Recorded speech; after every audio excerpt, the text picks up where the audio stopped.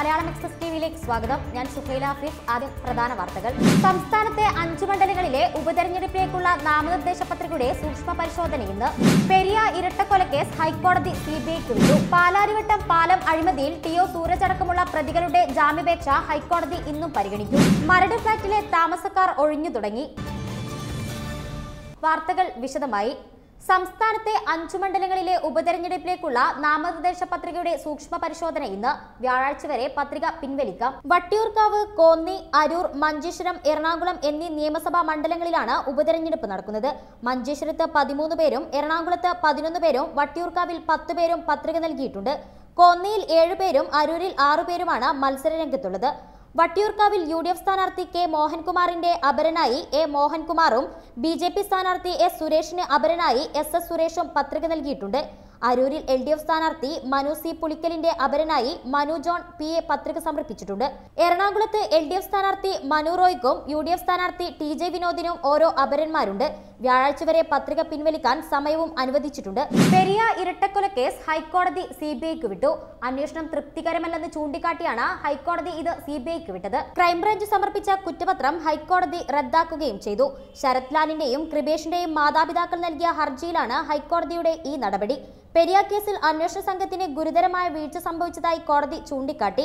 ഒന്നാം പ്രതിയുടെ മൊഴി വേദവാക്യമായി കണക്കാക്കിയാണ് അന്വേഷണം നടത്തിയതെന്നും കോടതി നിരീക്ഷിച്ചു. കേസിൽ CPIM പ്രാദേശിക നേതാവ് പീതാംബരൻ അടക്കം 7 പേരെ പോലീസ് അറസ്റ്റ് ചെയ്തിരുന്നു. കാസർകോട്ടെ പുല്ലൂർ പെരിയ പഞ്ചായത്തിലെ കല്യോട്ട് വെച്ചാണ് യൂത്ത് കോൺഗ്രസ് പ്രവർത്തകരായ ശരത് ലാലിനും കൃപേഷിനും വെട്ടേറ്റത്. ഫെബ്രുവരി 17-നായിരുന്നു സംഭവം. പാലാരിവട്ടം പാലം അഴിമതിയിൽ ടിഒ സൂരജ് അടക്കമുള്ള പ്രതികളുടെ ജാമ്യാപേക്ഷ ഇന്ന് കോടതി വീണ്ടും പരിഗണിക്കും. പ്രതികൾക്ക് ജാമ്യം നൽകരുതെന്നാണ് വിജിലൻസ് നിലപാട്. ടിഒ സൂരജ് അനധികൃതമായി സ്വത്ത് സമ്പാദിച്ചുവെന്ന് ചൂണ്ടിക്കാണിക്കുന്ന സത്യവാങ്മൂലം വിജിലൻസ് കോടതിയിൽ സമർപ്പിച്ചിരുന്നു. ടിഒ സൂരജിന് പുറമെ പാലം നിർമ്മിച്ച RDS കമ്പനി ഉടമ സുമിത് ഗോയൽ, കിറ്റ്കോ മുൻ MD ബെന്നി പോൾ, RBDCK ഉദ്യോഗസ്ഥൻ MT തങ്കച്ചൻ എന്നിവരുടെ ജാമ്യാപേക്ഷകളാണ് ഹൈക്കോടതി ഇന്ന് വീണ്ടും പരിഗണിക്കുക. സൂരജിനെതിരെ കൂടുതൽ തെളിവുകൾ ഉൾപ്പെടുത്തിയ പുതിയ സത്യവാങ്മൂലം വിജിലൻസ് സമർപ്പിച്ചിരുന്നു. പാലം നിർമ്മാണ സമയത്ത് സൂരജ് കൊച്ചിയിൽ കോടികളുടെ സ്വത്ത് വാങ്ങിയെന്ന് വ്യക്തമാക്കുന്നതാണ് വിജിലൻസ് സത്യവാങ്മൂലം. കോടികളുടെ കള്ളപ്പണ ഇടപാട് നടന്നുവെന്നും വിജിലൻസ് സത്യവാങ്മൂലത്തിൽ വ്യക്തമാക്കിയിരുന്നു.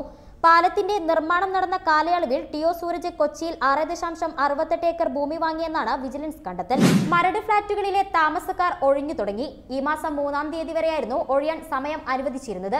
എന്നാൽ മാറി താമസിക്കാൻ ജില്ലാ ഭരണകൂടം കണ്ടെത്തി നൽകിയ ഫ്ളാറ്റുകളിൽ ഒഴിവില്ലെന്നാണ് ഫ്ളാറ്റ് ഉടമകളുടെ പരാതി. കഴിഞ്ഞ ദിവസം ഫ്ളാറ്റിലെത്തി ഉടമകളുമായി സംസാരിച്ച സബ് കളക്ടർ സ്നേഹിൻ കുമാർ സിംഗ് മാറി താമസിക്കാനുള്ള ഫ്ളാറ്റുകളുടെ പുതിയ പട്ടിക തയ്യാറാക്കാൻ തഹസിൽദാറിന് നിർദ്ദേശം നൽകിയിരുന്നു. ഇത് പ്രകാരം പുതിയ പട്ടിക നഗരസഭ ഉടൻ ഫ്ളാറ്റ് ഉടമകൾക്ക് നൽകും. മാറി താമസിക്കാൻ ഫ്ളാറ്റുകൾ കണ്ടെത്തുന്നത് വൈകിയാൽ 3-ാം തീയതിക്കുള്ളിൽ ഒഴിയാനാകില്ലെന്ന നിലപാടിലാണ് ഫ്ളാറ്റ് ഉടമകൾ. മരടിലെ താമസക്കാർക്കായി 521 ഫ്ളാറ്റുകളാണ് ജില്ലാ ഭരണകൂടം കണ്ടെത്തിയത്.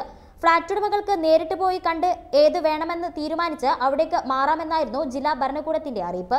എന്നാൽ മാറി താമസിക്കാനായി നൽകിയ ഫ്ളാറ്റുകളിൽ ഒഴിവില്ലെന്ന് മരട് ഫ്ളാറ്റ് ഉടമകൾ ആരോപിക്കുന്നത്.